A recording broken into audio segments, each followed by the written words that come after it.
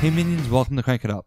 I'm Jim Price, and today this seemed like a good opportunity to tell you about a new rule change that is coming to Smash Up with the latest expansion.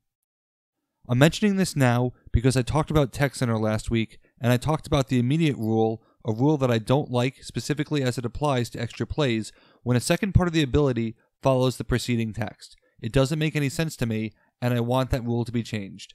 And I'm highlighting this other rule change to show you that things can actually change over time, and it's positive because it means that there is always hope that some of the rules that we don't like about the game will actually get cleaned up, and there are people who are actively working on it to make it better, although it's a much harder process than you would actually imagine.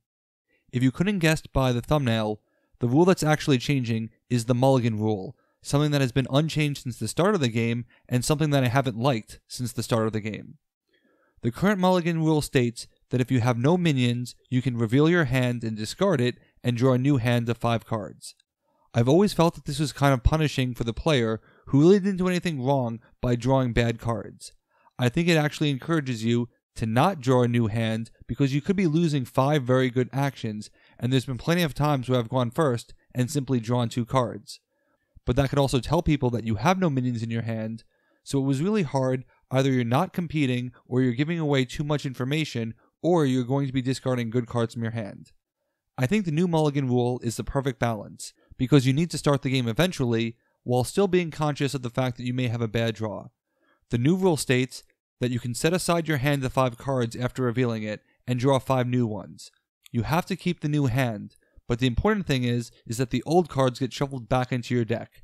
So while you are giving away some information about some cards that you won't have in your hand, you are getting a better hand, and the truth is that if you don't draw a minion in the first 10 cards, that's probably either built into the faction, or you're just getting very unlucky. The minions are coming soon, and you probably drew one of your really powerful actions, so I'd be inclined to keep the second hand anyway.